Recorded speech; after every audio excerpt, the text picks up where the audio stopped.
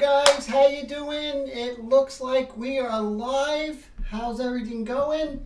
Thank you so much for being here, everybody. So let's see what camera we're going to use. This looks like a pretty cool camera. We have all the people talking, which is really cool. So, you know, the people who are seeing it tomorrow can see who I'm talking to, which is really cool. So we have John and Nekos, and we have John Payne, John Diekman. We have Raul, good to see you. I see Willie, and let's see who else we got there. Colette, great to see you, Colette. Thank you for hanging out. We have Roy, so nice healthy group here to start part 2 of Painting the Irish Lass. So this is going to be exciting. It's funny, usually I'm just sort of, you know, hanging out, waiting. Up there it is. I found my favorite freehand shield. Almost lost my mind. Hey, what's up there, Nekos? Good to see you. So glad you're here. And so we have a lot of great people here today, like Nekos and John and Raul and Roy and the other John and Willie. And I know more are going to come soon, so that's exciting. So let's see. All right, so now we are in part 2. So part 1 basically had a lot to do with just mapping things out, but now we're actually going to take it one step further. Wendy, how you feeling? How's it going? Yes, this is the freehand shield to get. I'm telling you, it is like the best thing since sliced bread. It's so great to see you there, Wendy. Roy and Tone, how's it going? Good to see you.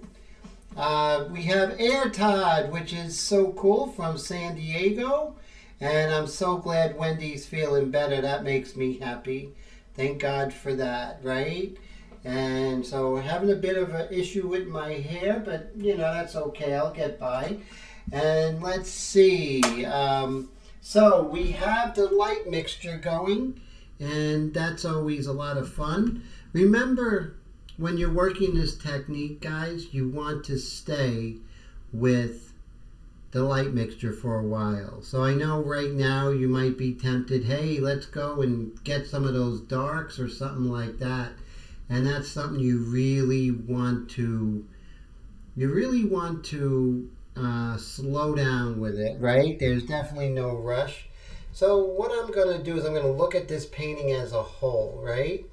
And so basically I'm going to look and see, you know, where can I just slowly darken some of the largest areas of the painting. So basically, we're still in the light mixture. We'll darken some areas, but it's really not going to really affect it too much, you know? So that's the good thing. It's not going to make things too dark or relative. It'll be dark, but not in a crazy way. So that's very good. And so I have my reference up here. I use the program Pure Ref. I can't recommend that program enough. For those who work from the computer, it's very crucial. So really important, you know, so definitely. Oh, so Neko says, which artist inspires me the most? I would have to say the 19th century French neoclassical painter, Jean-Auguste Dominique Ingres. I'll actually post his name. He's actually incredible. And what he said was, and there you can see it, and what Ingres said was that every great painting is not about 80% drawing. So drawing is so important. You know what I mean? So that's where I get my idea of having that basis of the drawing, because that is basically the bones and everything, you know? So it's very important. Oh, yes, me and some French people can say it, right? John Auguste Dominique Ingres. Yes, again, you hear a lot of Angris and Ang and all that, but it's actually Ingres. And, but thank you, Wendy, and thank you, Neko. Steve, how you doing? Good to see you. How's everything? Steve is in the house. I think it's time for my glasses, so let's make this happen. And let's see. Okay. So, we're still looking at the larger shapes, so I'm not going to get involved too much in the smaller shapes, although I really want to, right? You know, when we're doing these paintings, we really want to get into that detail really quickly, but we have to keep ourselves from doing that. You know, we have to go against our primal instincts, and that's so important. So again, you see, not only am I looking at this dark, but I'm looking at the angle, right? So angles are crucial when it comes to the large shapes. If you have one large shape with the angles off, it's all going to be off like a domino effect. Chris, how's it going? Good to see ya. So glad you're here. So we're just going to slowly move this over. So the painting, the airbrush I'm using is the Extreme Patriot Arrow, and this is my own custom airbrush.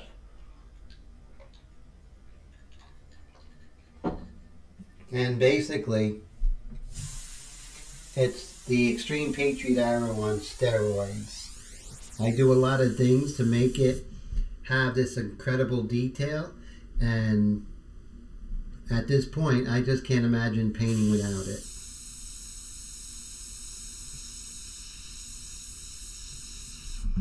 So you see, like when I squint my eyes, I see these darkest darks, and I want to, hey Brad, good to see ya, how are ya? So glad you're here, sir.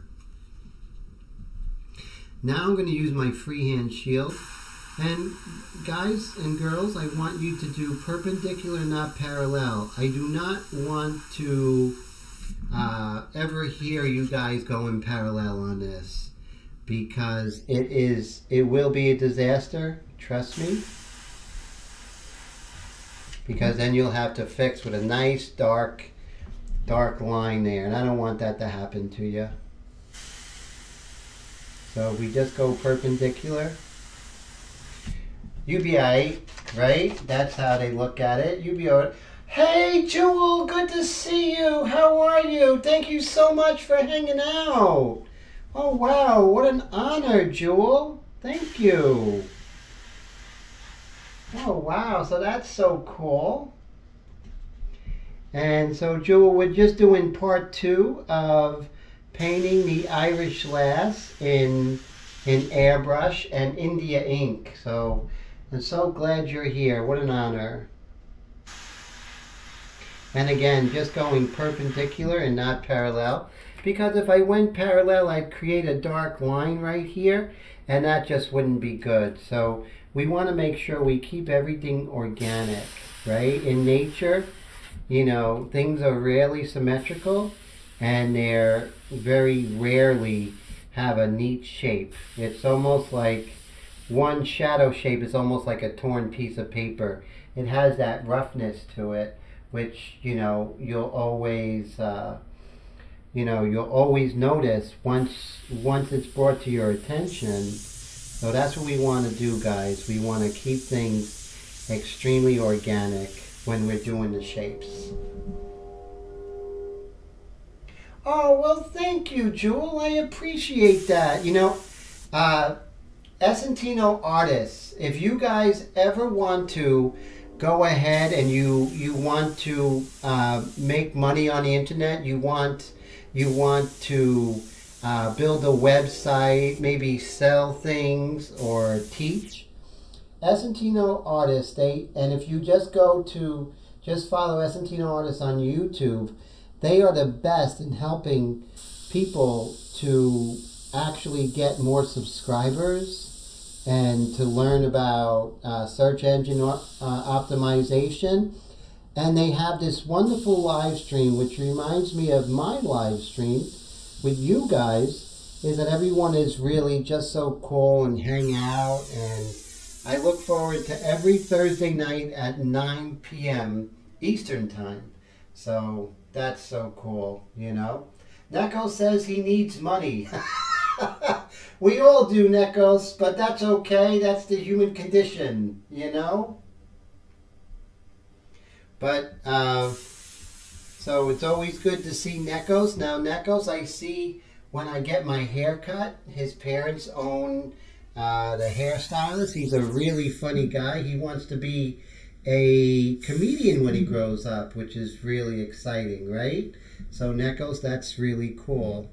And keep your dreams in front of you. Don't ever let anyone discourage you, okay? You got to keep your dreams close to you, and you got to continue to take care of your dreams, because no one can take care of them like yourself.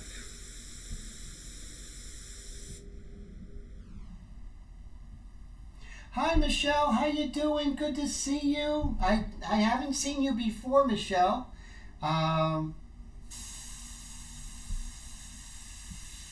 And we're just going to continue just slowly darkening things up. Oh, you're very welcome, Jewel. I enjoy your guys' live stream every Thursday nights. I look forward to it.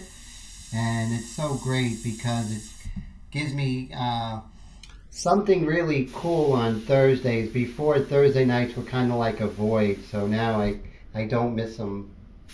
I don't miss one episode. Oh, well, thank you. So, Michelle, I'm so glad you're here. And so, welcome. And, of course, this is part 2 of Painting the Irish Lass in Airbrush and India ink. And right now, part 2, we're still kind of in the beginning stage. We're just mapping things out slowly. And so, as you can see, I'm trying not to get too detailed because that's our first inclination, is to get detailed, you know, and trying to look at the big picture, trying to get the big puzzle pieces first, and then the small puzzle pieces will fall into place. So that's what we're really trying to do. And Michelle, one thing about this live stream that I've been doing now for over 4 years straight, I think it's going on 4.5, no, about 4 years. And I'll tell you, it's just grown with just these great people, and I just have so much fun with everybody. And it's a great place to just hang out, talk about art or other stuff. A lot of time we talk about cake. We got a lot of people like Wendy, who is a really great baker. She cooks some really, I think you do like a red velvet cake. Is that true, Wendy? Is that what you like to make? I think it's like a red velvet cake, but I may be mistaken. So right here you'll see that we have the anatomy of the forehead. And one of the things I always talk about, if you look at the forehead and go in the mirror and really look at your own forehead, and you'll see there's a lot going on with the forehead. It's not just this like bone over it. There's some ridges over here in the forehead, right? So you're going to put that in there. And there's some muscles going on. And there's this thing called the orbital ridge, which is, Willie says he likes making cake, and Wendy says red velvet. Well, I'm glad you're having a good time, Michelle. That's so cool. And so you see, this is what we're doing. We're really trying to make... we're really trying to sort of construct the portrait, right? We're looking at the bones and we're looking at the muscles, and then we'll go ahead and do the details. Like when you're painting a house, not painting a house, but building a house, first you do the bricks and then the wood, and then the aluminum siding and stuff like that. That comes later. Hey Bill, how's it going? Good to see ya. Boy, I wish Wendy would make us some cake, because I don't have any junk food in the house, and that's kind of a bummer, you know. And I don't have any sugary drinks either. All things that, you know, I know are bad for me, but I'm painfully craving.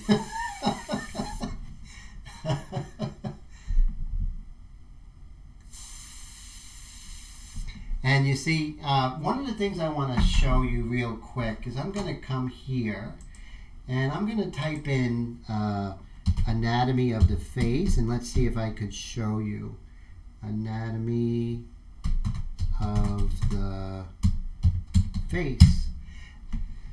Now we'll see when we look at the anatomy of the face. I'm going to go to some images and maybe get something from like Getty Images or something gruesome, I think, but not only for learning purposes. So here we go. Let me see if I could go here. And so look at this face over here. See this? And you can see that there's a lot going on in the forehead. So right here, you see this little ridge that goes like right here? Now, if we were to, let's say, go back to the painting, you can actually see it right there. You see that? You can actually see why that's there. That's the reason. And then you could look at other areas.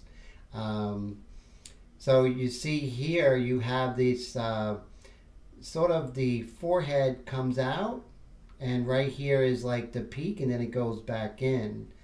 And so if we go ahead and look at the painting, you can see that the same thing is happening, that, you know, right here is like a little shadow because it comes out here, peaks right here, and then there's a little bit of shadow. Now it's a very light shadow because it's not like, you know, it doesn't come down that much, but there's a slight shadow there. So you can see by understanding oh, Neko's got dry popcorn. Very cool. Glad to hear that. Enjoy, my friend. And so you see, like right here, I could look at the anatomy of the human skull, and now I can look for things. So it's much easier to find, a place if you have a map, right? So you see, it's much easier to find a shadow here. It's much easier to find this temporal lobe. And then over here you can see right here where the indentation of the eye socket is. And that's when you are seeing this too, this indentation of the eye socket. So those are very important things to know. So I hope that's kind of helps out a little bit when you are painting the skull or something and you think there's really nothing to it. Get out that anatomy book and really look into it. I think that is really going to make a difference when you are painting the portrait. So I hope that helps. And so Brad says, I have helped him a lot in the last year. Thanks, Brad. And Neko says, I'm a really good artist and showed, oh, you showed your art teacher. How cool. Tell your art teacher thank you so much. I appreciate it. Thank you. I had no sugary drink, so I actually made homemade limeade, which wasn't too bad. You know, you get desperate. And Chris says it's one. Oh, okay, cool. So, and then Patrick, how you doing, Patrick, all the way from Montreal? How are you? Good to see you. So let's take a look at the nose real quick. We'll look at the anatomy of the nose, and we'll see if we can go ahead and so here you see we have the nose, and you see right here there's this little sort of crease in the middle of the cartilage of the bone at the tip of the nose. And let's see if we can see that in our painting. Or maybe we can look for that in our painting, right? In our reference. Exactly. So let's say if I went ahead and zoomed in on the nose. Right? Let's zoom in on the nose. And let's see if we can lighten it up just a little bit. And yes, by looking at the anatomy, I'm able to look for the sort of the map or the road map. And remember that little crease? And you can see in full effect right here. So I'm able to not only look for something, but to understand it. And just like if you're, let's say you're a writer and you're writing about a person, if you know that person more intimately, you're going to have a lot more to say. So as a painter, you need to learn anatomy because you need to have more to say, and you need to know the human form more intimately to actually say something more profound. And so that's so important. And let's see, we got over here. So good to see you, Brad. How's it going? How cold did it get in Canada? I think he said something like it was negative like 37 Celsius the other day. That was unbelievable. So you see how we were able to go ahead and actually understand the nose and what's happening, and it's a lot easier to paint something when you understand it. So if we zoom out, you can see like, wow. And we can also see if I was a little overzealous with that. I think I was. I'm using this, the Mono 3.8, and this is the Knock 3.8. I really love it because it's a larger area that it covers, but it also does not rip the paper or damage the paper whatsoever. And so that really helps, especially in the early going. You want to save the paper, right? That's so important. So that's great. And so, okay, so let's continue. And we're going to continue moving around the face. So now you'll see here that there's usually, people call it the laugh line, and it really isn't the laugh line. And so let's see if I could look at something in the face here in the anatomy. So today's kind of going to be about a little bit of painting, a little bit of anatomy, you know, trying to help you out and see some things. So let's see if I can just bring this part over. Let's see if I was able to do that. Actually, what I'll do is I'll bring this over here. And so here's the face, and you see what it's called, the nasolabial fat compartment. Boy, that doesn't sound attractive on a woman, right? The nasal. So, but you can see, you look for it, and it's a nasolabial fat compartment. Nasal meaning nose, labial meaning side, right? And fat compartment, so the side of the nose, fat compartment, and that's what does it. And then, you know, you have this crease here, you'll see that a lot, and that's called the medial muscular band. So let's go ahead and see if we could take a look at that. And so let's do that nasolabial fat compartment right here. And you can see how it comes out right there. And it's the side of the nose. And it's basically a deposit of fat that's on all of us.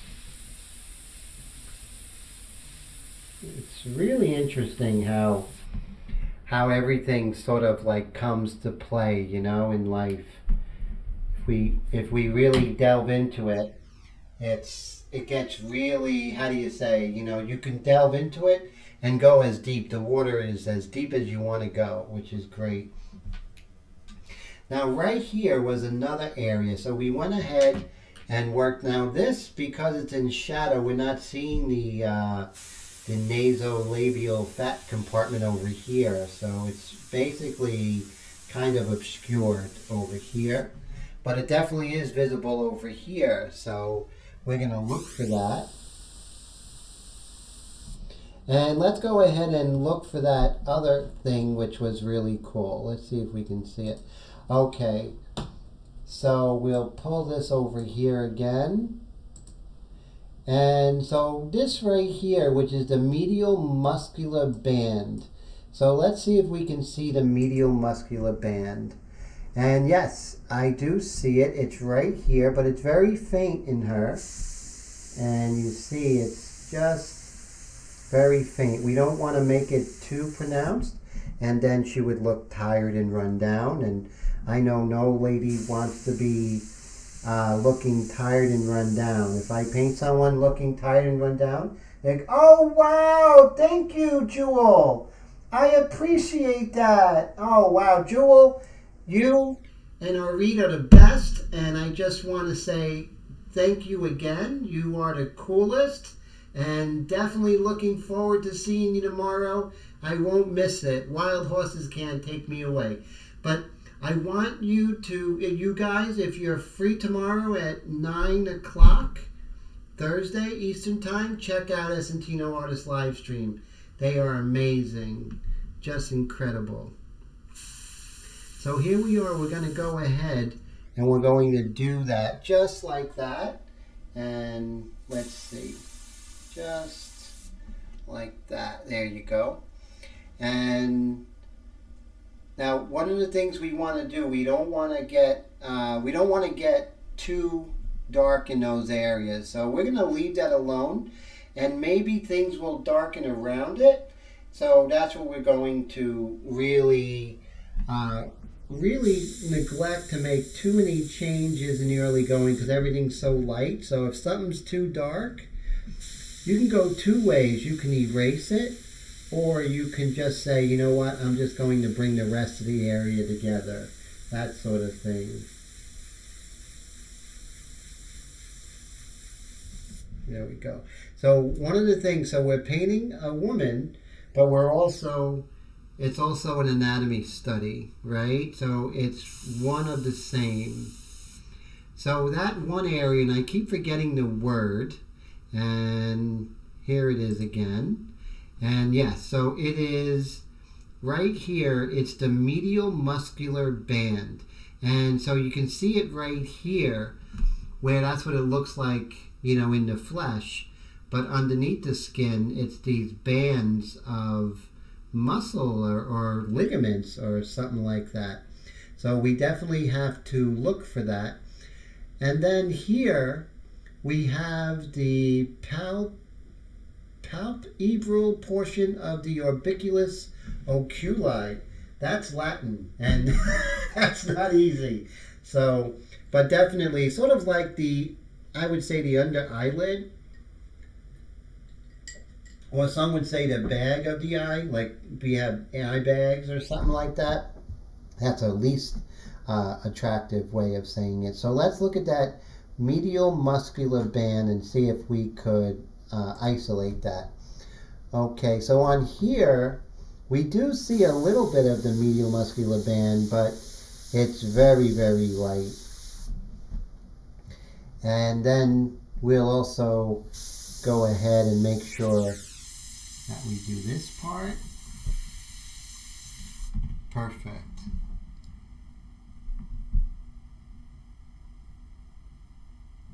Oh, I'll show you how to draw Neckles, definitely.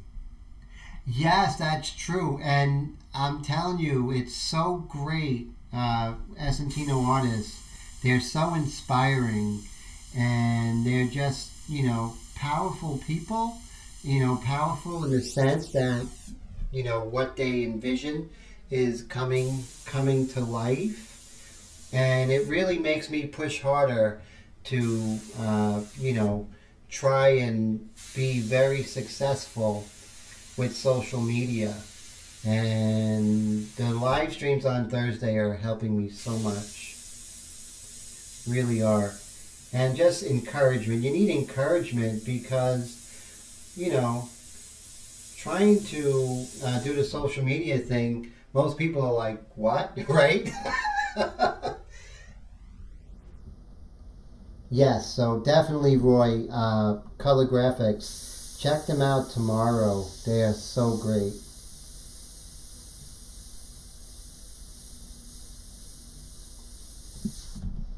And what's really cool is I think, Jewel, during Christmas, you guys gave away several, on the live stream, several $50 gift cards from Amazon. That was really cool. That was very exciting. So now I'm going to come in and I'm going to darken the eyelash here, and you can see, now watch this, my custom airbrush right now, the kind of detail that I can get, and you'll see. So one thing that's really great, Bill, about Esentino Artists, is that they have a class on SEO, and really could help your search engine optimization, and more people, you can get a lot more traffic on your YouTube channel. So I know you're working hard on that, Bill, so definitely check them out. Yeah, that was so cool. The giveaway was so exciting. You know, I was so happy that people who won. I would have been happier if I won. But that's everybody. But it was great.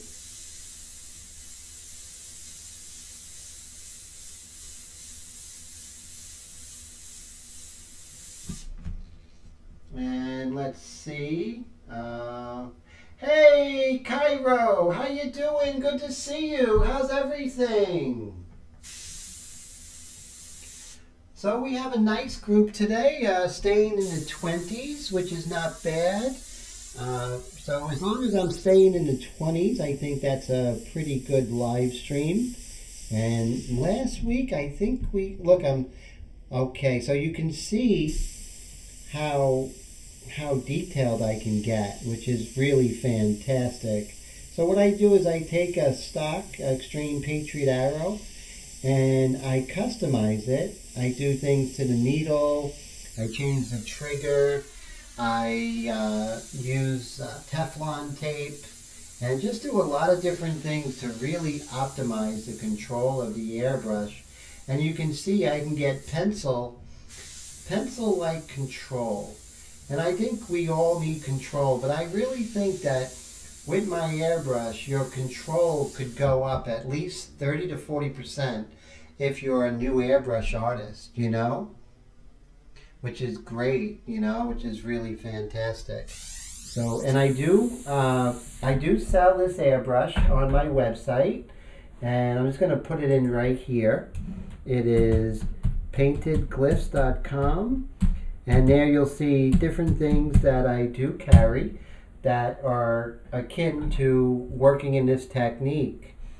And believe it or not, my custom airbrush is only $149, and I do ship all over the world. So that's very exciting. And I will say that I do get custom micron-like detail.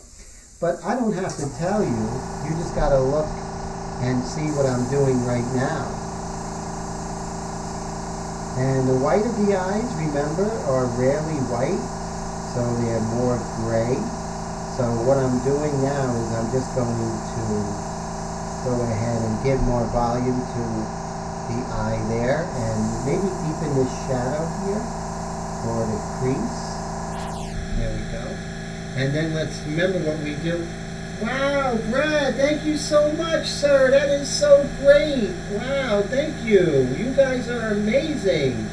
You're making me feel really good. So that's so great. So Jewel and Brad, and you know what's cool? You guys are both from Canada.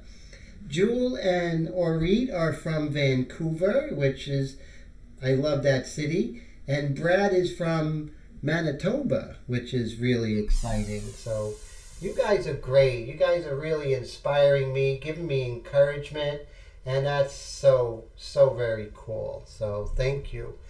And we're going to go ahead and move on over to the other eye. You know, what we do on one eye, we got to do on the other. Canadians do rock, I have to say that, you know.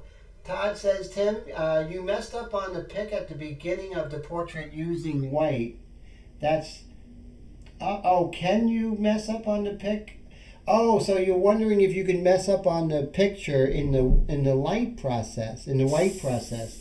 No, you really, the only way you can is if you go too you go too heavy with the white. You want to keep the white very transparent because we're working in transparent. So if you went opaque with the white, it would cause a problem and you would have sort of a disparity of texture. And you don't want that, right? You don't want a disparity of texture. So you want to keep everything transparent in the beginning. And then we could work into, oh wow, so Jewel was born in Manitoba. What part? That is so cool, like Winnipeg? Yeah, with Brad. Brad has been my student for the past year, and I'm learning so much about Canada, you know, hanging out with Brad. And, you know, and also, you know, that you guys actually have real summers. You know, we up here in the States think that it's the frozen tundra 24/7. So Brad helped to shake that myth from me.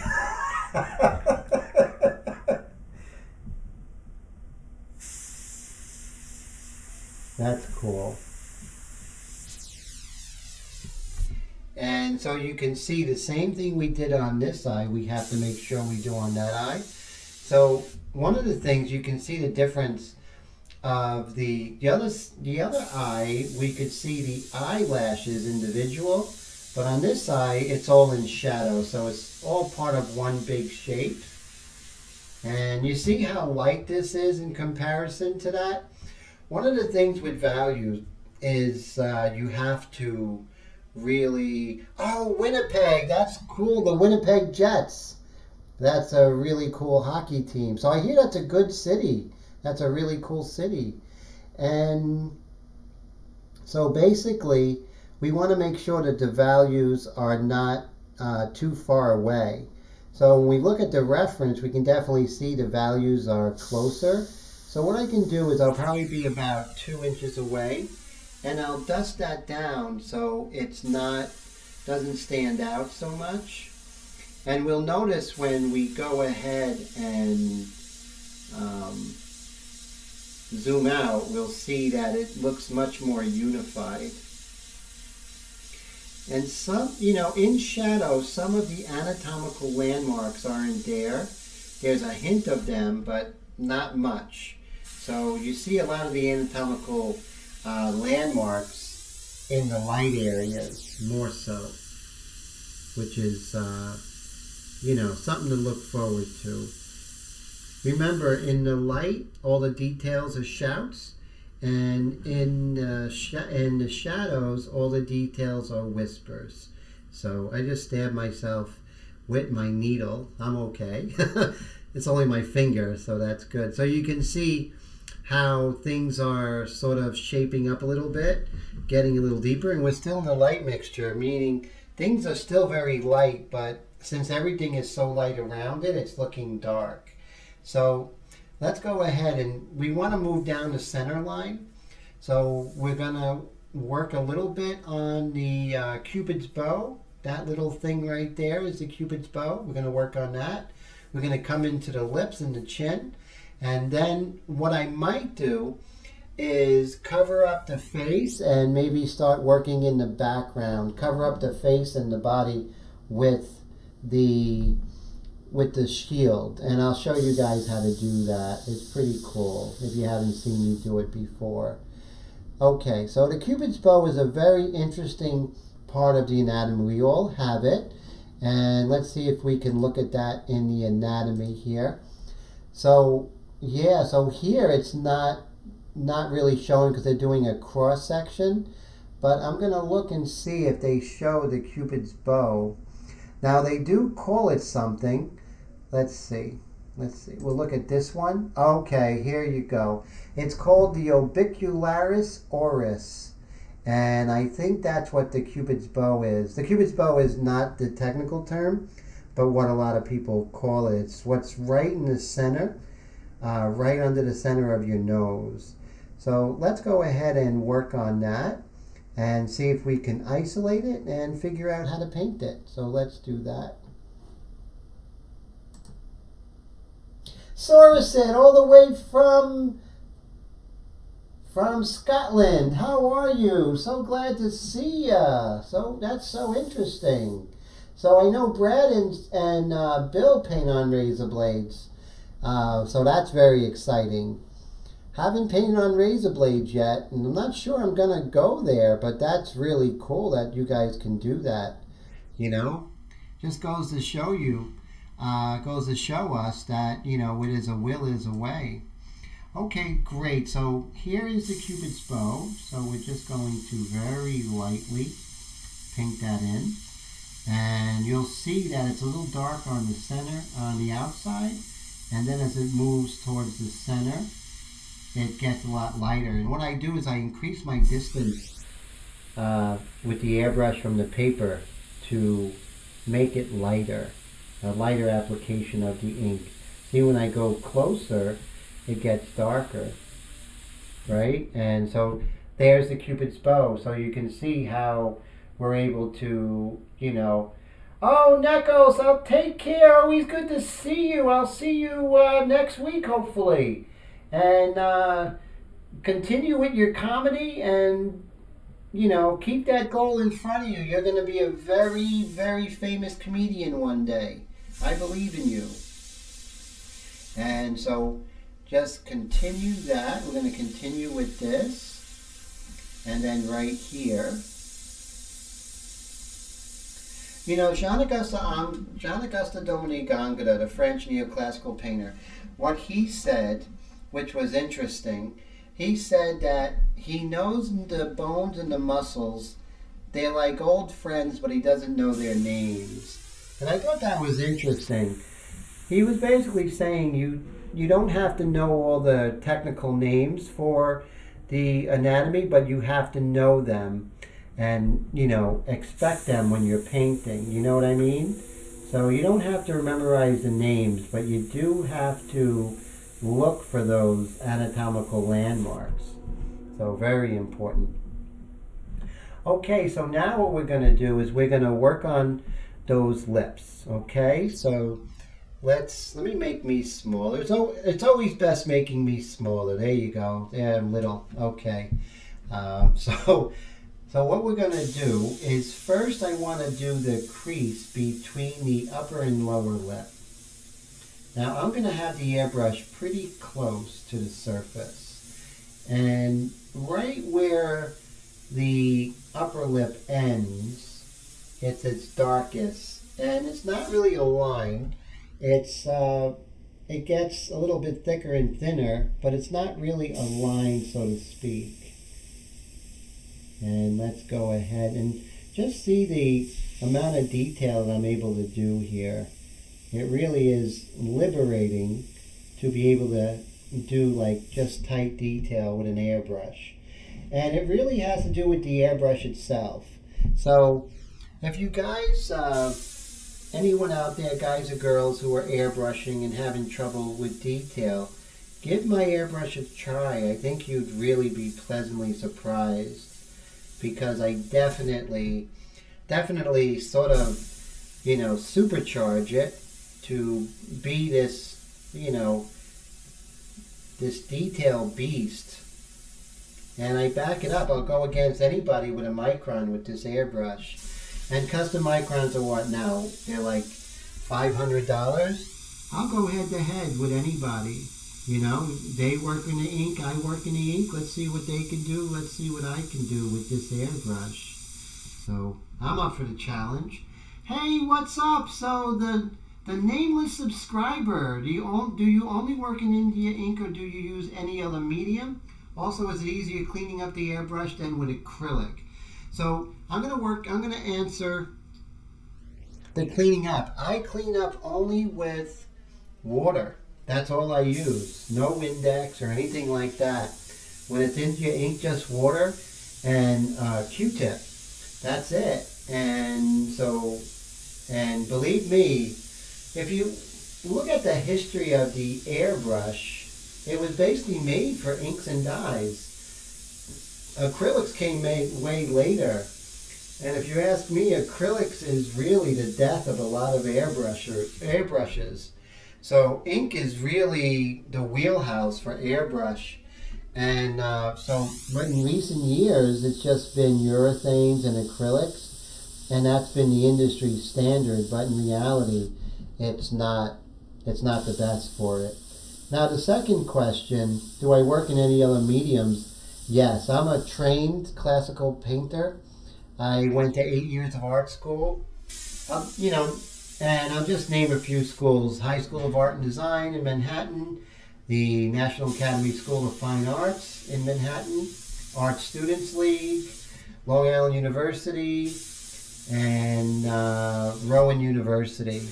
And I studied art history, painting, drawing, the model, pastel, you know, pen and ink, you name it. So I was very blessed that my parents exposed me early to, you know, opportunities such as those art schools. And I was blessed to be able to get a full scholarship to those schools. And so the rest is history. But coming into airbrush, I'm able to come in with a different set of skills. And I could bring things to airbrush which normally is not in airbrush, which is a foundation of anatomy, a foundation of looking for the larger shapes and sort of the academic approach to drawing. So it's really cool, and that's why I basically went into India ink, because I have such a strong background in India ink. I used to do pen and ink in school, and I did a lot of that on my own after I left school. So it's very, how do you say, more in my wheelhouse to work in India ink because of my classical training than working in acrylic. I just feel that, you know, acrylic is great and it's wonderful, but it does have a very cold appearance to it. And remember, I'm coming from the fine art world. You know, I'm a signature member of the Pastel Society of America. I'm an elected member of the Allied Artists of America. I have about 50 to 60 national, international awards for my pastels. So it's not like I came into airbrush cold. I basically have a lot of experience in other areas, and I'm applying that to the airbrush, which is exciting because I feel I have something to give to the airbrush world, and for students who really want to learn and take it to that next level. So sorry for the really long explanation, but I hope that helps. So you see, we worked on the center line, right? We're going down the center line. Well, the thing is, you don't need any reducer for India ink. Just water does great. And so, oh, thank you, Patrick. Patrick says I have a good back. I was very blessed, and I thank my parents. They put up with me, and I was not inspired to do anything else. So, of course, you know, your parents don't want you to go into art, but they definitely supported me, and you know, and hopefully it'll pay off, you know. But I think it does pay off because I'm able to teach this stuff and help students realize that, you know, art is not something, this esoteric thing that you're born with, but you can actually get better and better with the right teacher and the hard work. Remember, art only works if you do, right? Art school only works if you do. So I definitely give the tools to teach people to fish, not hand them a fish. And that's one of the reasons why I offer these free live streams every week, because I want there to be a place where you could just figure out if this is for you and if you want to go deeper. And if you can't afford, you know, there's people who in this tough time can't afford art lessons, but here's some free art lessons that you can see week after week, which is, I think, which is exciting for you guys. Okay, the chin. So we still have to work on the chin. So let's move down here. And so let's look at the chin with the anatomy and try to understand why is the chin shaped like that, right? So let's go to, let's see, let me take this off. Okay. So what we're going to do is we're going to go back to our anatomical figure here. So look at the chin here. You have these sort of muscles that are sort of wrapping around, almost like ribbons or something like that. So you have what is called a depressor labii inferioris. So the depressor labii inferioris. Try and say that 10 times fast. That seems to be holding down this part over here of the chin. And then the one that comes off to the side is called the depressor anguli oris. So let's take a look at the chin and see if we can actually, so I think we can actually locate the depressor anguli oris. So let's look at that together. Exactly. So you see this right here? That is depressor anguli oris. So that's why you have this shadow coming down here. And you can see a little bit of a depression here. It's very light because it's in the shadow side, but you can definitely see the same thing that's going on this side is going on this side, but it's a lot lighter. And you see, if I want a lighter value, I just increase my distance from the surface. But you know, you won't see these little, you won't ever see these tiny little tonal changes unless you look for it with the anatomical knowledge. Okay? So, oh, so Colette says the eyes are amazing. Thank you. Yes, very interesting model. And so the eyes look really dark, but they're really going to lighten up as we darken stuff around it, you know? And let's see. And so who's feeling a certain way? So are the acrylic guys feeling like attacked by my reasoning for inks and dyes? But honestly, I think it's important to see both sides of it, you know? And, you know, but the thing is, the airbrush really wasn't made for the ink, for the acrylics. And so that's something to really think about and consider, right? But I hear you. You guys do some great things in acrylic. I'm not knocking you. I think you acrylic peeps, I think you're really the coolest. So don't worry. I still love you. So let's go. So it used to be when I was in art school, I was trained initially in oil paints. And there was a big debate, oil. I'm personally an acrylically offended. Yeah, you know, there's gonna be a war, and I'm gonna really start it. You know, the ink and acrylic war. It's not gonna be good. You know, I'm just going to start this really torrid battle. But I think there's enough room for the both of us in this here town. So as you can see, what I do now is I am going to put in the background. So for me to do that, I'm going to have to cover the face and the shirt. So I'm going to do that using a shield. So it's a little bit of a change of pace.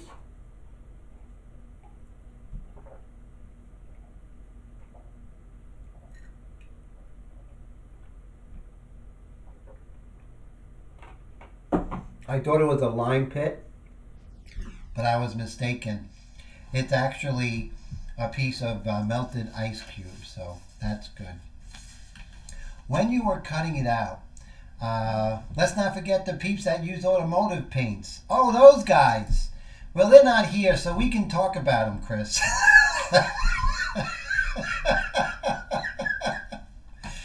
I'm only kidding. You know I love the automotive guys. So the nameless subscriber says he's not feeling attacked. He uses acrylics and now wondering if I should try inks. Yes, you really should.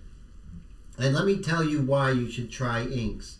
Because they make amazing underpaintings. So let's say the nameless subscriber, you go ahead and you do a pencil underpainting, right? And a pencil drawing.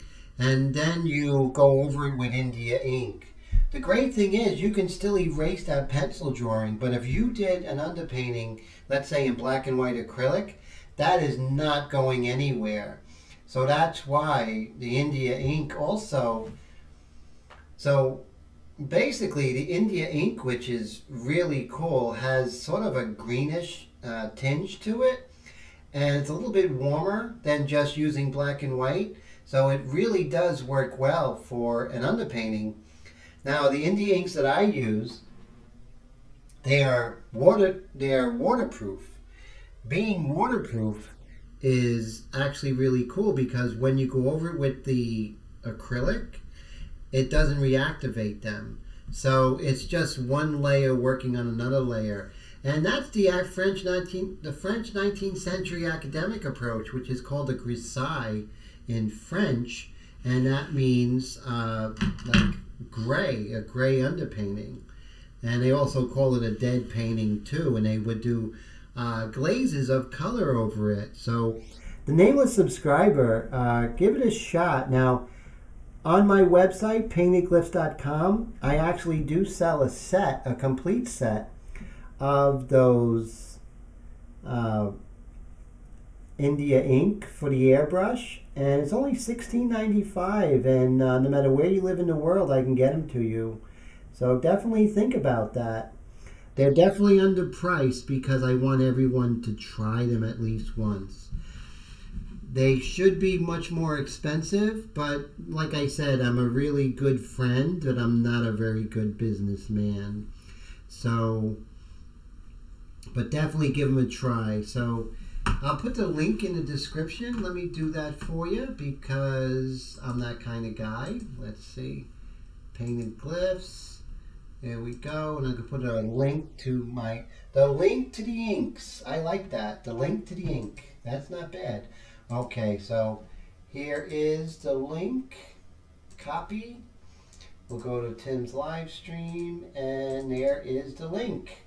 If you have any questions, go ahead and let me know. It'll be great. And let's see. So I'm going to continue with this here.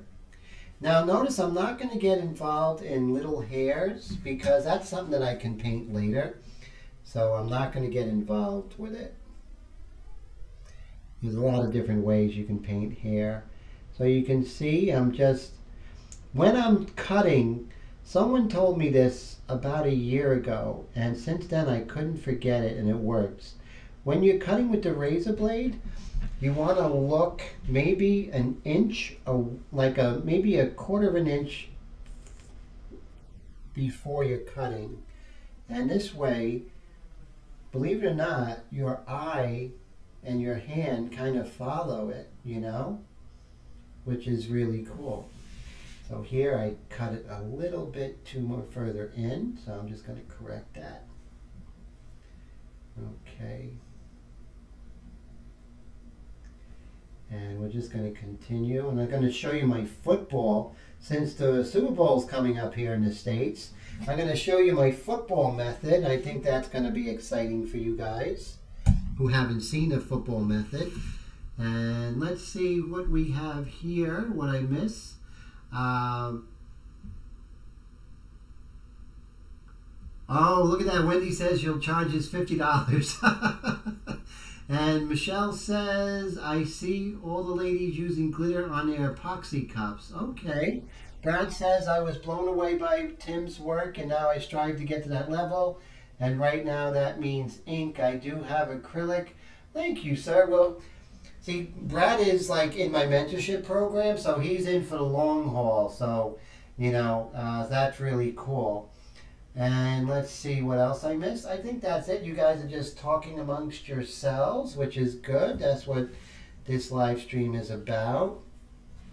Not just, listening to me, but meeting each other and exchanging ideas and recipes for cake and cappuccino.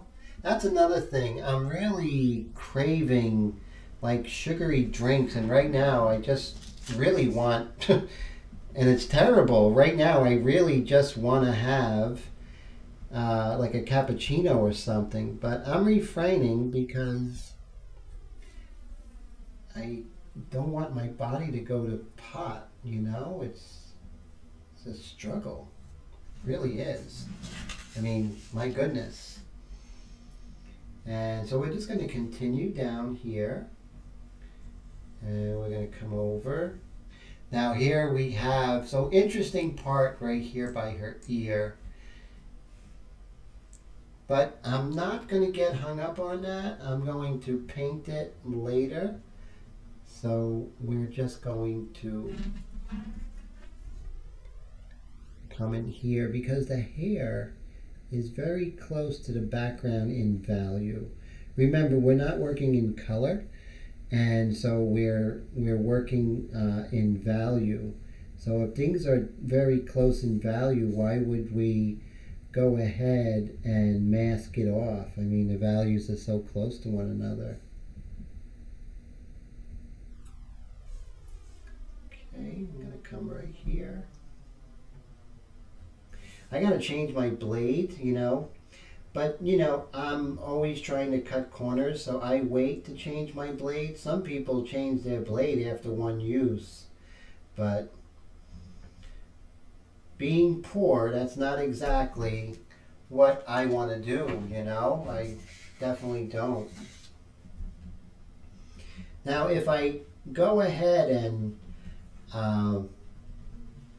miss a contour, I can always fix it, so no worries. And we'll just bring that down like that. Okay, there she is. Now, when it's like this, right, and it's not coming off, I don't want you to get excited and just start pulling, because then you're going to have a beautiful tear, and that's not going to be good when you're doing the masking. So find out where it's not a clean cut, and then just slowly go over it until you get that clean cut. And then once this side is done, then you can continue looking. So here we have everything. Right there's the culprit. And let's go ahead and take care of that. So some people might say, Tim, you're taking a long time. Well, I want it done right. So I don't really care how long it takes. That's not important. And I hope that translates to you guys. Don't worry about how long it takes. That's not the key, The key is basically getting it done right, getting it done beautiful, And the nameless subscriber says, thanks for the link. He'll check it out. Only one question. Do you know how well India ink does with clothing? No idea whatsoever, my friend. I would definitely do a test. I don't know if it's going to absorb because they're very watery. So, and this is the black and white I'm talking about. So I know they're very, very watery. So I would do a test on like a, something like that. Oh, here we go. Roy has done it. And Roy said that he did a t-shirt with my ink and it came out good. Hey, Roy, thank you so much. I learned so much. Roy is one of my students. I learned so much from my students. It's unbelievable. Sometimes they should charge me. So that's pretty exciting. So my football method, right? So here's the football method. Basically, I cut these football type shapes, right? And I cut them out. And you'll see I'm going to cut it all along the contour of this paper. And those who haven't seen this before, it's going to be a revelation. And those who have seen it before, you can be like, oh, I've seen this before, Tim, so what? But it's pretty cool because it's a great way to get really beautiful hard edges in your work and protect the areas that you don't want to overspray. So let's say if I went ahead and sprayed the background and didn't protect the face, that really beautiful light that I have in the very beginning using the 50/50 illustration white would get gray and murky. And you know what? The edges would look all weird, and before you know it, it's just not as an effective painting as it could have been. So, you know, yes, this might be a little bit more tedious and boring, but it just pays off. Now, Tim will say, hey, Tim, why don't you use the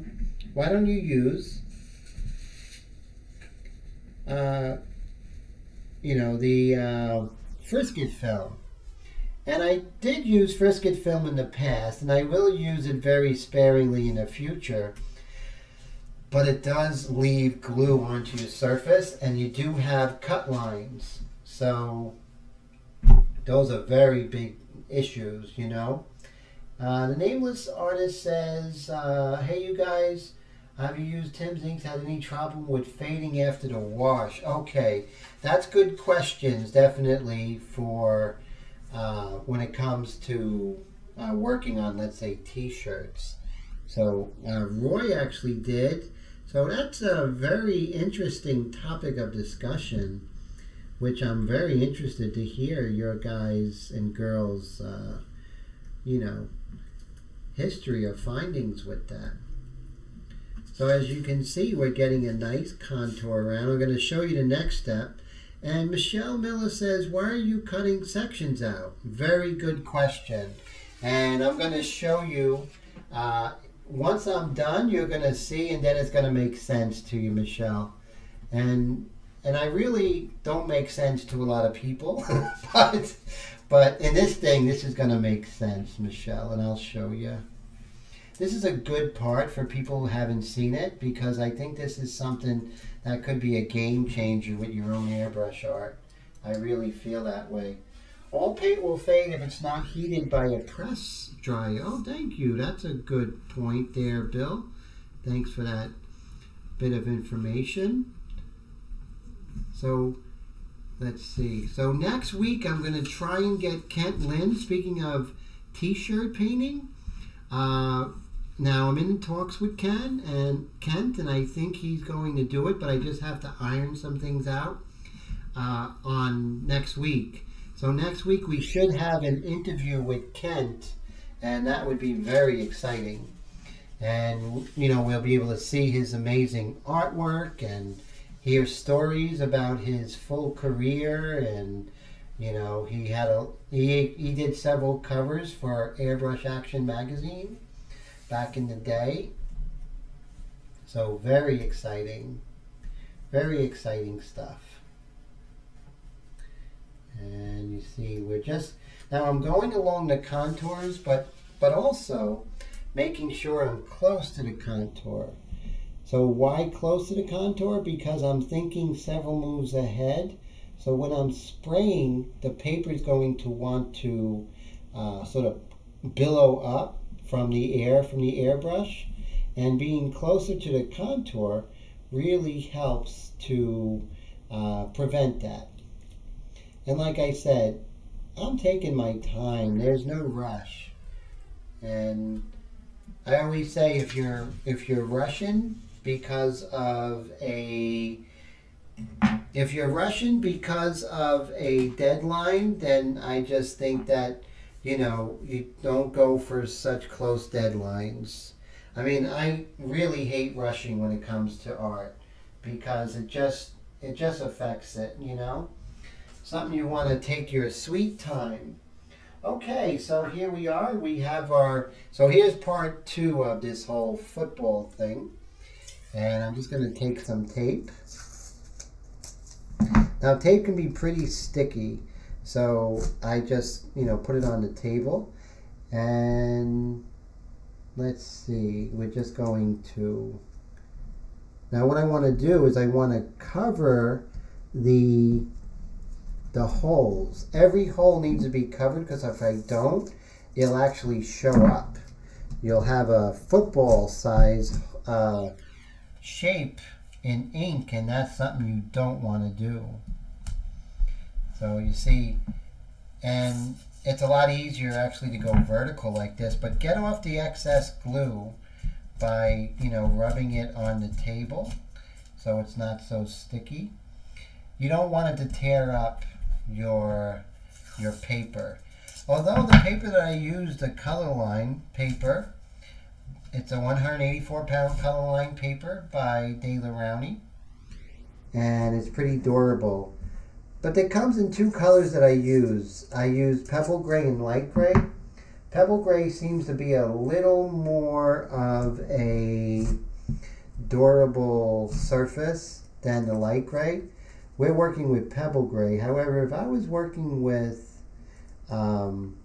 the light gray, I would be even more careful because it doesn't work as well. It tends to kind of pull on that a little bit.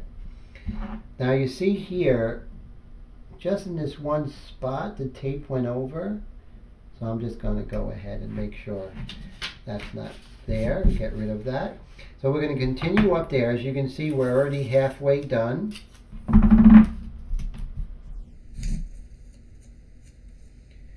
And yes, so definitely, Brad, the white pastels are really fantastic because the white pastel actually works as white acrylic paint.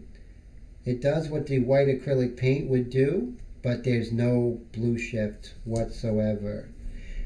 Now I have many years in pastel, so if pastel didn't make its way into my airbrush, there would be something wrong with all the knowledge I have of pastel, manipulating it, its properties, and working on paper. It would almost be ridiculous not to use the white pastel. So that's pretty cool. So Michelle says, what about a white Russian? Those are pretty good actually, aren't they? You know what I learned today? So the Vikings, they used to call the Vikings the rowers, which means Rus. And that is why they're called Russians, because they had a lot of Viking cities in Russia. So that's why they called them Russians or rowers. Isn't that interesting? So I thought that was fascinating. There was this documentary on the history of Europe that I was watching today in between shipping out airbrushes and inks. So those who are in the States, I shipped out all the airbrushes for those who ordered them. And that was after a weekend of really hours and hours testing and perfecting the airbrush.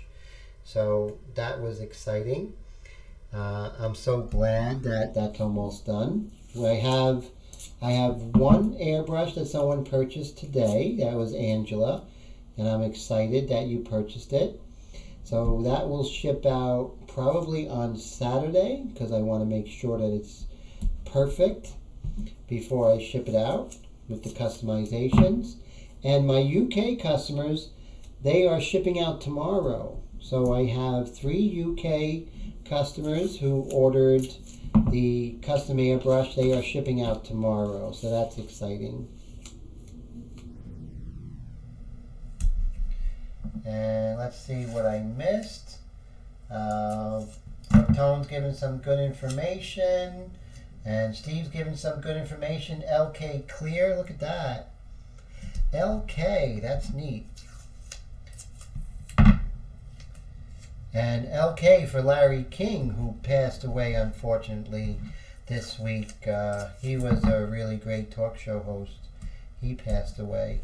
So my condolences to Larry King's family. And, you know, nothing like the old school talk show hosts. You know, they just knew how, number one, to get the great guests, but asked the great questions.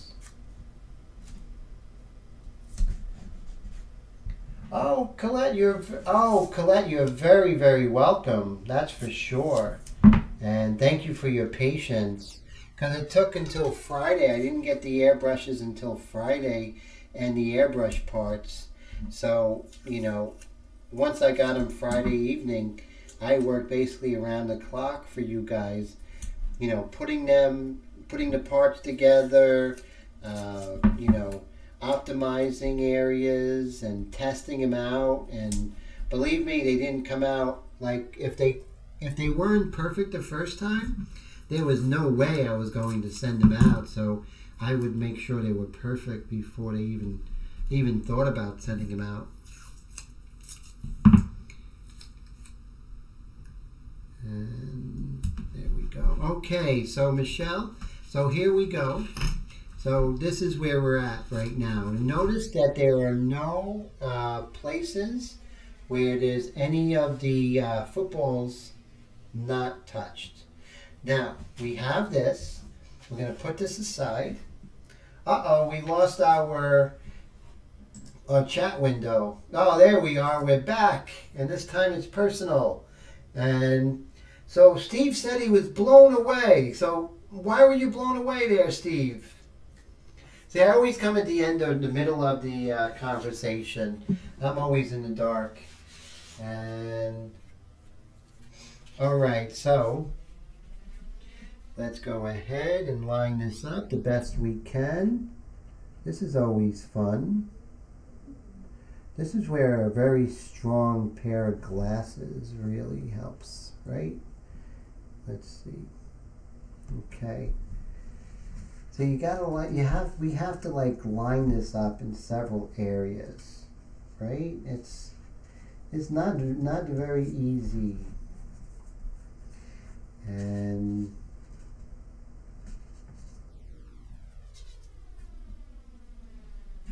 oh, look at that. See right here on the top, a little bit off. There we go.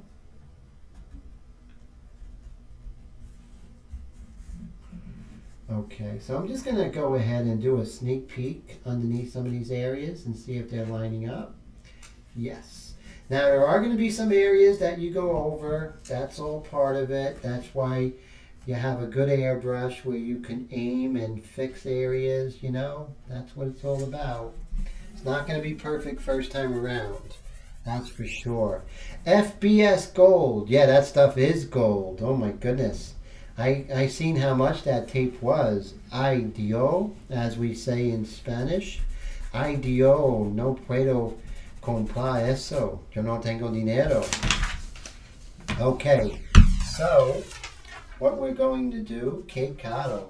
So what we're going to do is we're going to protect my table, you know. So we're going to go up here. I'm going to protect the table.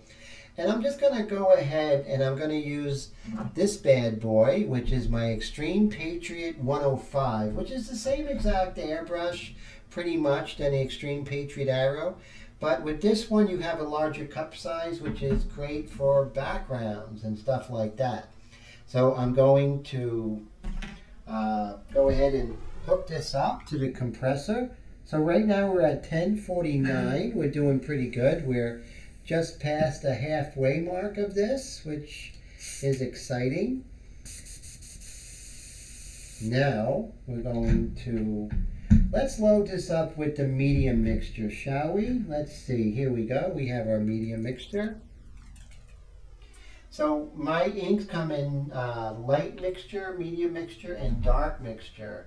And so they all have a specific purpose. So I'm actually going to put quite a bit in here.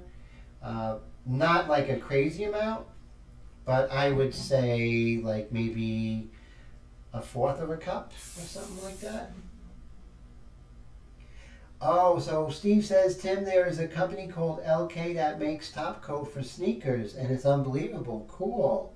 Yes, Jeff does it. Jeff Chamberlain. That is cool.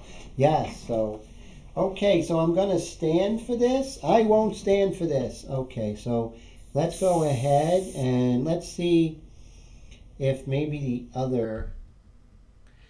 So what I'm going to do is I'm going to go side to side. But notice when I go over the shield, I'm always going to paint away from it and not towards the shield on both sides. So you might ask me, Tim, why do you do that? Why don't you just go back and forth? Because if you're going away from the shield, you're not going to crawl underneath. So it doesn't necessarily like a silver bullet. You won't have to fix it afterwards, but that's one less thing you need to worry about. So I'm just going to go all the way down from here, as you see, all the way down.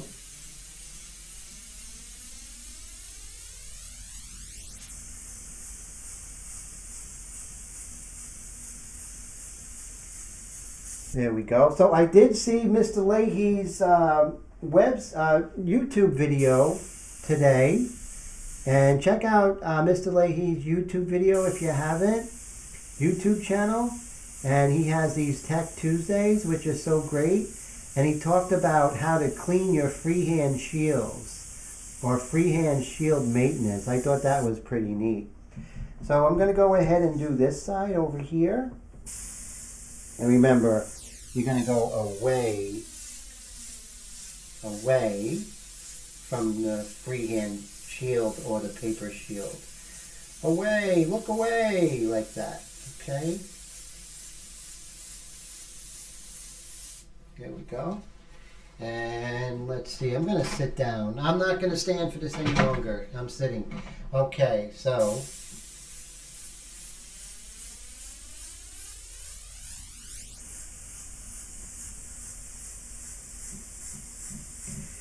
and I'm going to do several layers, so I don't worry about any kind of blotching or anything like that. That's not a concern for me.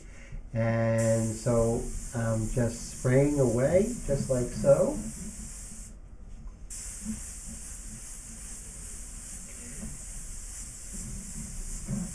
So Steve, if you can, could you type a link to your Facebook page? So not your Facebook, but your YouTube channel, so people can go ahead and subscribe.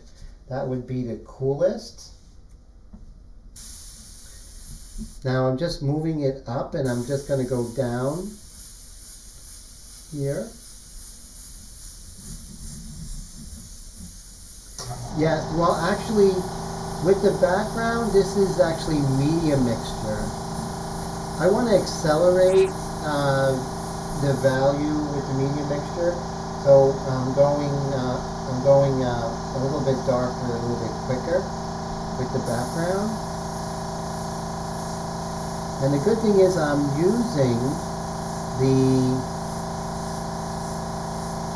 media mixture, and I'm also using the Extreme Patriot 105 with the larger cup, so I don't have to change the cup as much.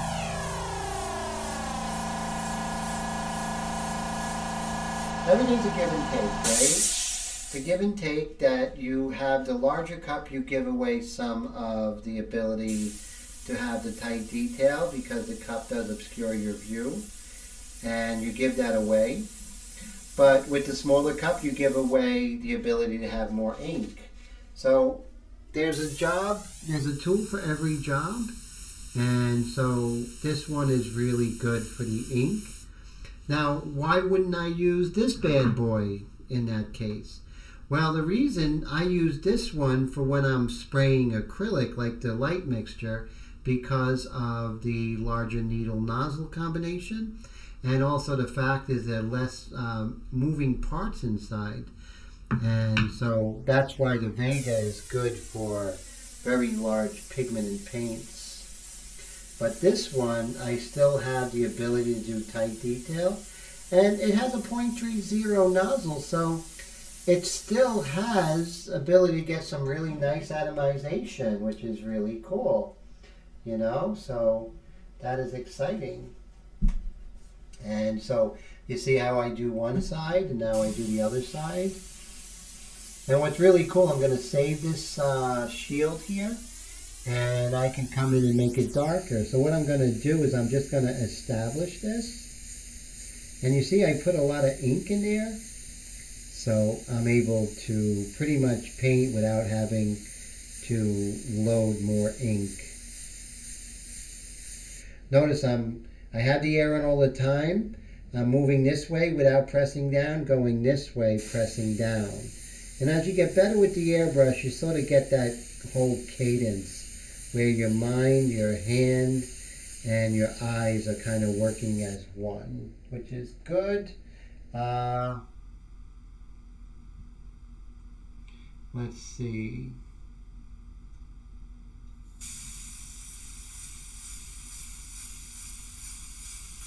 It looks like nothing's happening, but something is happening. Trust me, something's happening. So before we were worried about anatomy, now we're just worrying about, this is a lot easier, we're just worrying about painting stuff on there. That's all. Now what I'm going to do, I'm going to do one more coat.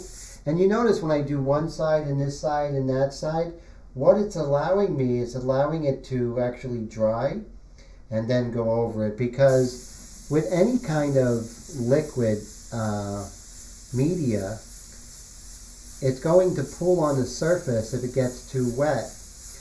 Now I always say this analogy, and those who have been with me, bear with me saying it again, but think of, you know, a rainstorm out on your front yard. And when it first begins to rain, you can see that the ground soaks up the rain pretty easily. But as it continues to rain over and over again, the ground gets oversaturated. When it gets oversaturated, it can no longer soak up the rain fast enough, and then you have a puddle. And when you have a puddle, it starts splashing. So think of the same thing when it comes to working with paper and media, is that you want to make sure that you don't oversaturate the ground and create puddles, just like you don't want to oversaturate the paper and make puddles of ink or acrylic that you work in or what have you.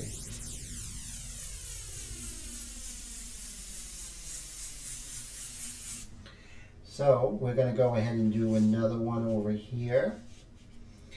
And then, you know, it's not going to be perfect. It may be perfect, but not always. But that's part of it. You know, that's the part of the fun of painting. It's not going to be perfect.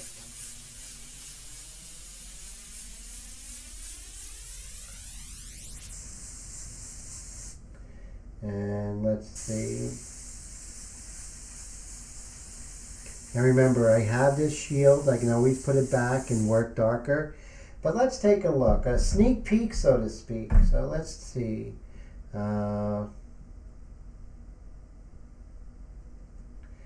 Let's see here. Dun, dun, dun.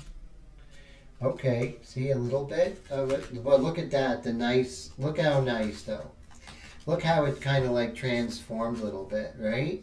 I can always go a little bit darker if I so decide, but you can see the important parts like the side of the face and also this side of the contour is on the money.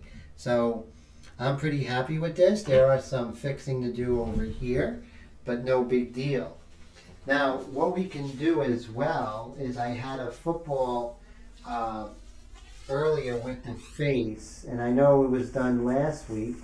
And I'll show you exactly. So it's actually dry. See how fast that dried? Dried really fast, you know.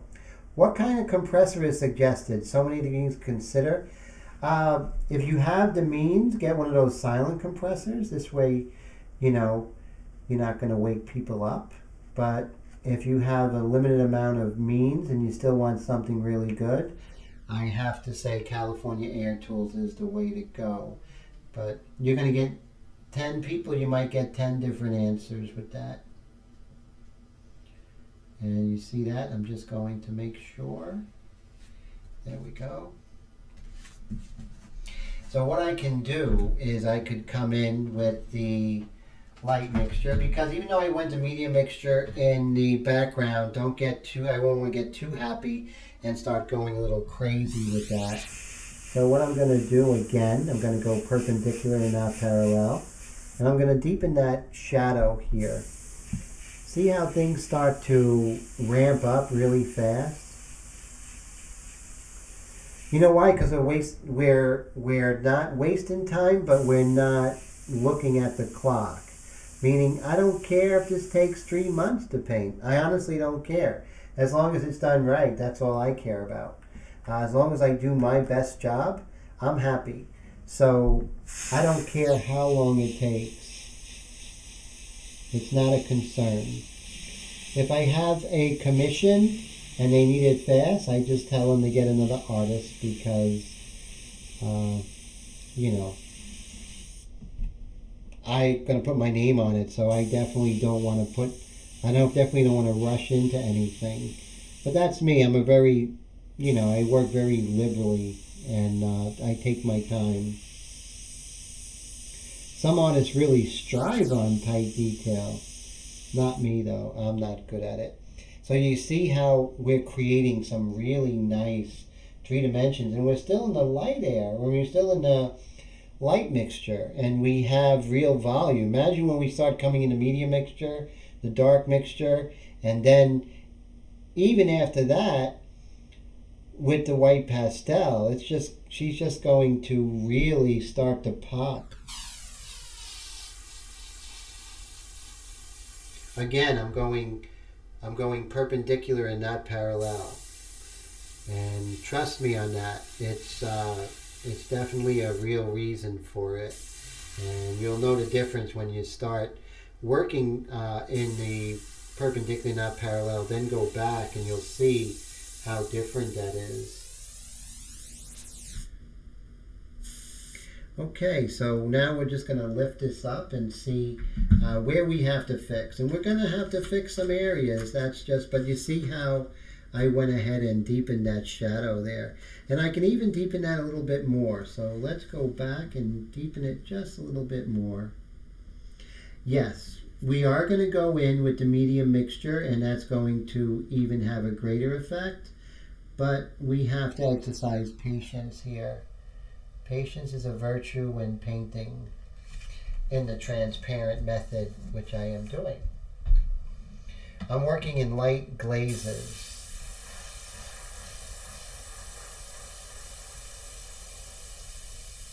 Actually, I just went in a little bit with the medium mixture on accident. That was not intended, but it's okay. It's okay. My medium mixture and my light mixture are close, so I wouldn't have done that on purpose. So anyway, let's take a look and lift it up. There we go. Okay, so really happy with what's happening. And so you see this line right here, but what's going to happen is I'm going to actually deepen that up as we go, and this sort of line at the edge is actually going to become part of this shape. See that? So that's going to pretty much disappear. So when things look too dark, you don't want to say, oh my God, it's too dark, I must lighten it. That's when people get eraser happy. And you don't want to get eraser happy. Remember, things will catch up. If you went too dark, don't go too crazy. Just realize that, you know, it's going to catch up. So make a mental note not to go any darker there. But still, you know, don't try and fix everything in the early going. You can't fix it because it's too early to fix it. It's like trying to change cake while it's in the oven, you know? It's too early. Too late and too early at the same time. So we got some really good airbrush compressor torque going on there. I'll let you guys go to it. But you see how that background really just sort of brought things into greater definition, and you can see I can darken the hair here. Okay, so why use the footballs and not free? Why use the footballs and not freehand shields, because freehand shields are not going to give you the clarity of covering everything at one time. Even if you have a freehand shield, it's going to have, there's going to be overspray, and it's going to affect a nice beautiful white area like this. So that's one reason. Why would you use the footballs with the paper shield and not use Frisket? Because Frisket, I have to go in and I have to use my razor blade and cut onto the paper. And I don't care if you're like, you know, Marcus Welby MD, you are going to go ahead and score that paper, and so it's going to backfire you in one way or another. And that's why I use the paper. So that's my reasoning for that. Why I use the paper is because I can actually have the same size and the same shape of anything that I want. So that's great too. So I have my reasons for that, and I think it's pretty cool. So the nameless subscriber says, definitely went eraser happy for years when working with pencil. Ruined a lot of projects. Yeah, you know, and the nameless subscriber, what you want to do is you just want to slow things down a little bit, you know, have more of a leisurely, you know, approach to it. And I think that will help you. And going from light to dark, as you see I'm going here, is really going to have a really sort of liberating feel. You don't have to get it perfect right away. You can just slowly get there. Now,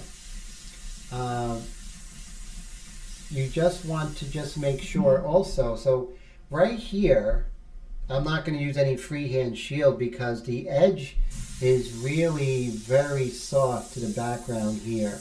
So I'm going to catch up the background a little bit to the dark there and make sure that there are no hard edges on this side. Now I'm always going to ask myself, you know, where am I actually neglecting, right? And so I'm always going to ask myself, where can I go ahead and start putting in some information that needs to be in there that I haven't really given much thought to. So with that, I would have to say the hair, right? I think I am neglecting the hair to a certain extent. Now I have a number of different erasers, and this is where I would probably get a little aggressive. And what I want to do is I want to pull out some of these light colored hairs here, and let's see. Okay, so I'm just going to pull out. Now, we really have to pay attention, right? It's so important to do the 1 second rule. If you don't know about my 1 second, you don't paint for a second until you have looked for a second.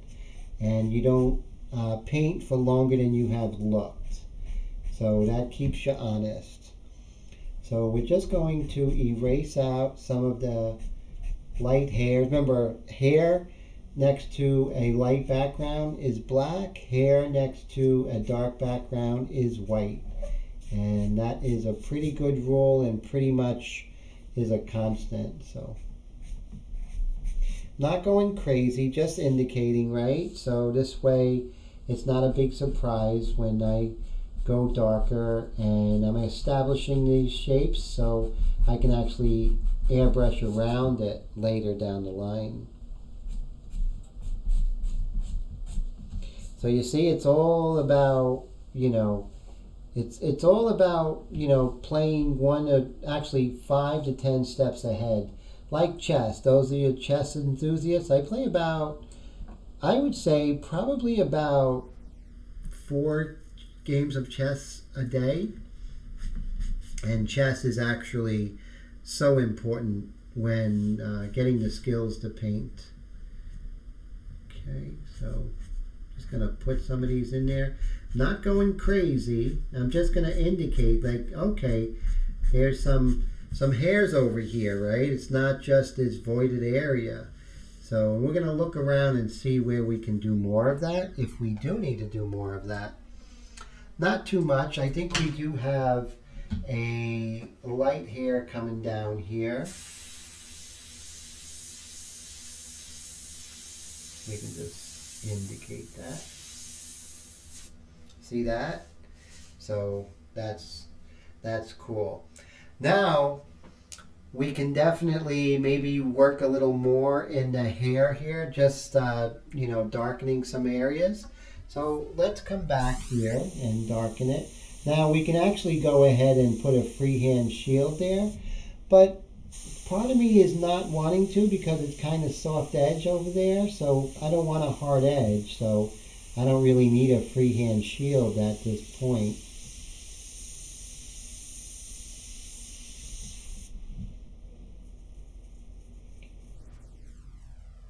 One second is a good rule. Yes, it really is, because, you know, if you think about it, so if you see an inkjet printer, right, and you just see how that inkjet printer, it's like $26, and you just hit that button and it'll show exactly what you're printing out. And the brain of an inkjet printer is nothing like our brain. Our problem is our brains get in the way. You know, our mind, we start thinking about other things and internalizing what am I going to get at the supermarket tomorrow, or, you know, all these different things. And so that's why the 1 second rule really keeps us honest and keeps our subconscious mind from getting in the way. So, and it's sort of like I say to myself, if that like little $26 inkjet printer can do it, you know, I gotta train my mind to try and do that, to show that inkjet printer that my mind is much more effective than that.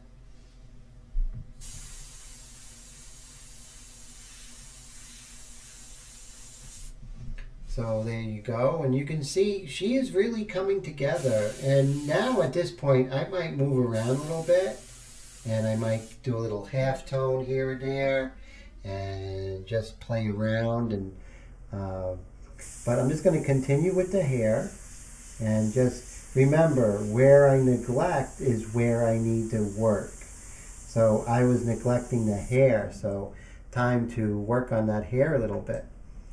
It's not good to neglect an area, because if you neglect an area long enough, it's going to be totally out of balance, and now you're going to have to bring that hair into balance. We're not those speed painters who do an eye and another eye and a nose and the mouth and move down like one of those billboard painters. No, we're not like that. So we want to paint the ensemble. That's the fine art way of doing it. Paint the painting as a whole, not a bunch of pieces. You know, a person's not a bunch of pieces. It's they encompass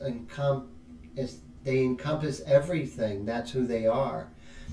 When you recognize a person from, let's say, a block away, you can recognize their features, because it is the whole that you're recognizing, not just, you know, oh, I know those lips or whatever.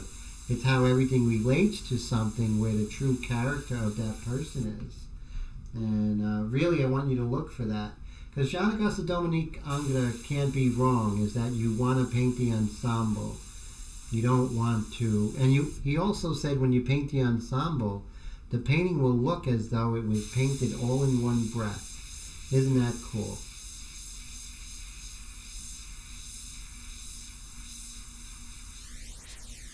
And so, as you can see, no freehand shield here, because there's almost, the values are so close to one another there that you almost, the edge of the hair next to the background almost disappears. Pretty cool.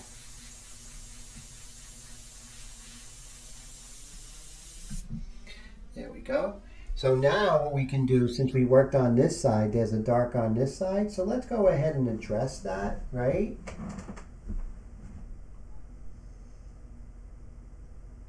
Can you do this stuff on your kitchen table, Michelle asked? As far as painting? Definitely. You know, I would just put down paper and stuff to protect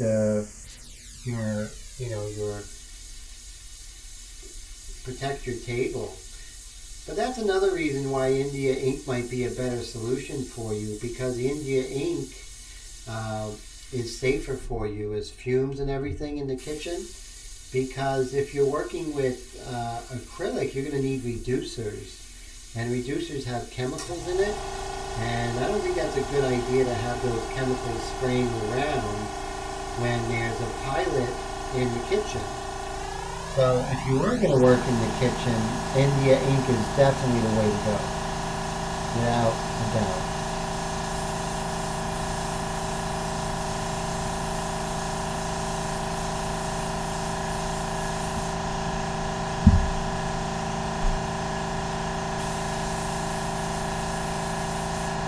When I was a kid, I started on the dining room table.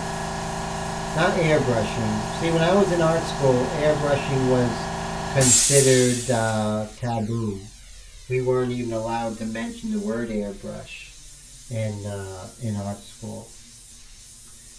And I didn't go to like commercial art school. I went to, you know, like a fine classical art school, fine art school, where traditional methods and techniques and traditional materials, so that was not even an option, which I think is a limited thing in retrospect, or you know, in hindsight. I think being exposed to the airbrush early would have changed the trajectory of my career in the early going anyways, that's for sure. Oh, well, I hope it's for you, Michelle, and if you have any questions, you know, everyone's here. Feel free to email me if anyone has any questions. Here is, right here, my email address is paintedglyphs@gmail.com. So if you have any art questions or anything, I'm always happy to help. And everyone here is always happy to help too, which is really cool. Oh, that was, see, you gotta always watch what you're doing. I almost went in with the medium mixture, so always have to have our head in the game, you know. You're welcome, Michelle. Very welcome. So very loosely, I'm looking at the large shapes of the hair here. Very loosely.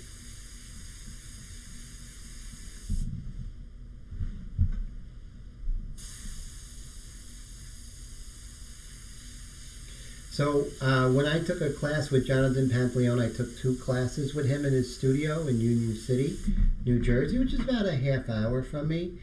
And that was pretty cool. And we worked in urethanes. Now that stuff is deadly. Holy cow. I had a sore throat from urethanes. I mean, I'll never work in urethanes again, but it was great to be exposed to that. And so I'm thankful. And Jonathan was a great teacher. If you ever get a chance to study with Jonathan, I would say go for it. He's really fantastic. Incredible detail, right? Jonathan does everything with the clips. I mean, his incredible detail with the clips is just amazing. But it just goes to show you it's not the needle or not nozzle size. There's a lot of other things that goes into making an airbrush an excellent detailed airbrush. So nozzle size is really, like I said, with this airbrush, I could take out some of those really tight needle airbrushes easily. Easily, I can take them out with the detail that I can get with this .30 needle nozzle. Easily. And so you see, she's starting to come together, you know. I'm not in this crazy rush. No way, Jose. I'm taking my time.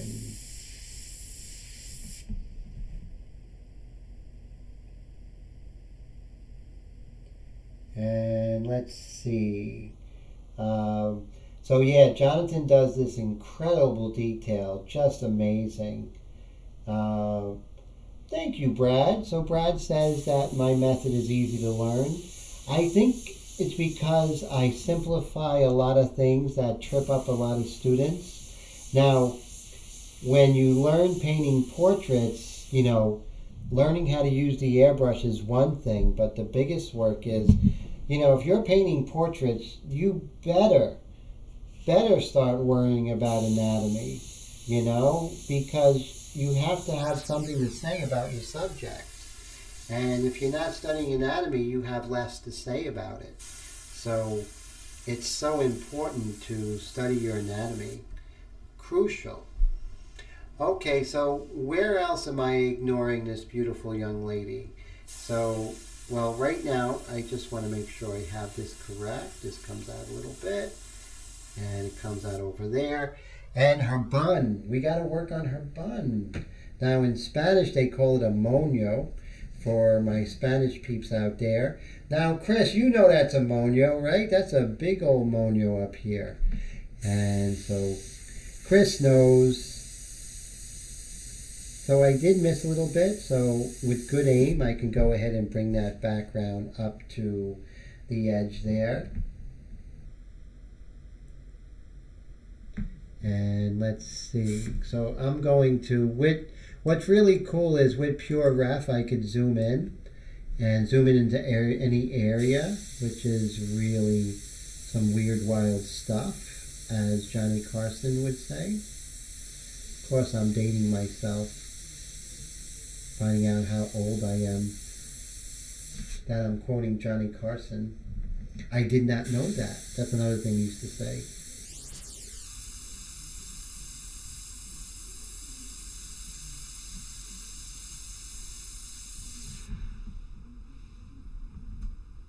So it's so great. I still have 19 people here towards the end of the live stream, and that's great. You know, it's nice to have the peeps in the beginning, but to get people to stick around for 2 hours, that's cool. And I appreciate you guys and girls for sticking around with me and hanging with me on Wednesday evening. It's going to be Thursday tomorrow. I can't believe it. Holy Toledo. Yes, I'm shipping out those airbrushes to the UK tomorrow. Nameless subscriber says, do you think you will finish this in... No way. No, I'll never. This is not even close. I'm so far away from this, the nameless subscriber. I would say I'm maybe 35% done. That's how far away I am. But I'm very slow and taking my time. With this technique, you want to build up the dark super slow. And that's what we're doing. And Chris says, Tim, I can't see you ignoring any pretty woman.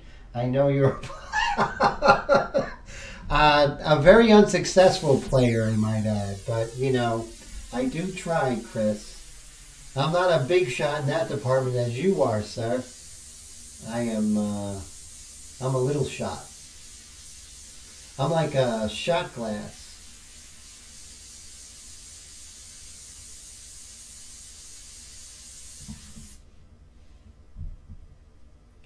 Oh, Wendy says I am fast. Wendy says she's made slower. And, oh, you do great, Wendy. You underestimate yourself. Wendy's a very talented artist. And last I heard, you were concentrating on watercolors. Is that true? I know you were doing Procreate for a while, but everything was kind of on the shelf when you weren't feeling well.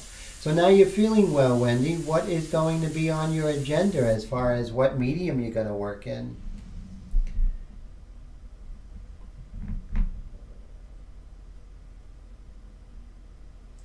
Same bat and same bat channel, John says. Now with these, I'm so sorry if I didn't get to any questions. I definitely wasn't ignoring anybody. It's just, you know, with the 1 second rule, trying to get this all together, it's not always easy to paint and talk and look at the comments at the same time.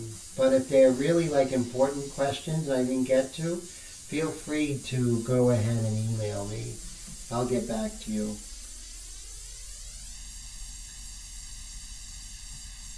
Yo te prometo. Okay, so you see, and also remember what we did here, that the values were close to one another and they weren't so far away. But the first thing I'm going to do is move the background so it's close to the move the background so it's close to the contour here. Like I said, any kind of, masking is not going to be perfect. It is perfect in the important places, but some areas are not going to be so perfect. So remember I said that the values are pretty close to one another, and that sort of brings that closer into the background, right? Because the monio or the bun is going further back, and this of course is coming forward as we get to the hair next to the forehead. So look at that, we're 11:25, Rome wasn't built in a day. So true, Brad. And you know what? We're just going to take our sweet time. Oh, Wendy's working in watercolor. I cannot wait to see. Please send me some pictures. Wendy does some beautiful watercolors. Just really nice. She can do any medium she sets her mind to. So that's encouraging.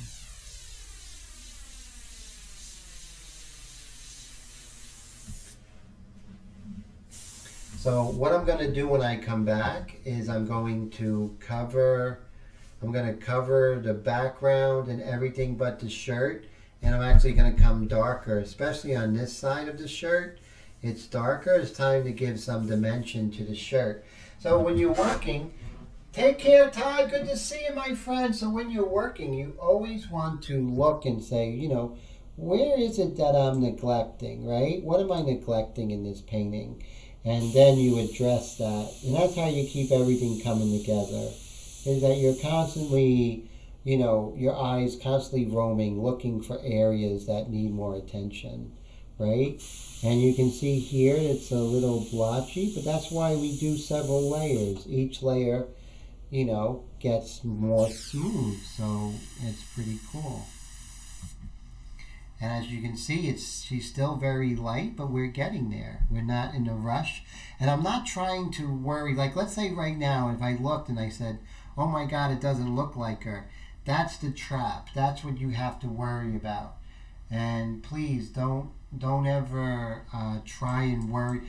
You're not painting the likeness. You're painting the lightness. So you are light detectives. You are not a portrait painter in the early going. You are just looking at the light and nothing else. So make sure you don't get into that trap of making it look like her in the early going. You're definitely going to go south. So you don't want to do that, okay? And thank you so much, Brad. I appreciate that. And the nameless subscriber says he figured as much. He works the same way with graphite. Slow and gradual. Yes, you keep that motto and you're going to be just fine. So keep that up. Keep that that whole philosophy going. And she's going to thin out when we go ahead and start modeling the forms. Right now she might look a little chunky, but that's only because of, several things. Right here you can also see where the nose, the nostril on the left side, the values are a little too farther away, so I'm just going to make them closer. And making them closer actually thins out that nose a little bit.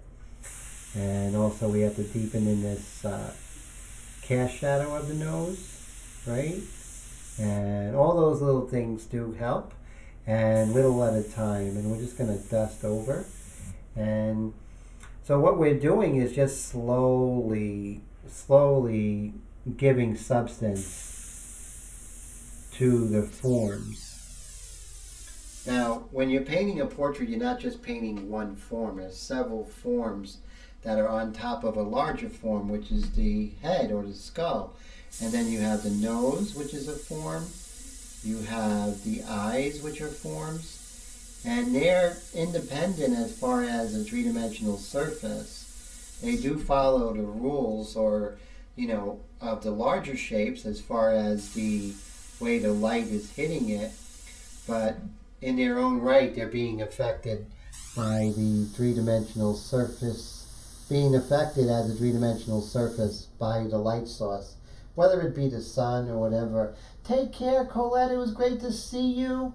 So cool. Let me know when your airbrush arrives. I can't wait. I know you're going to love it. I hope you're going to love it.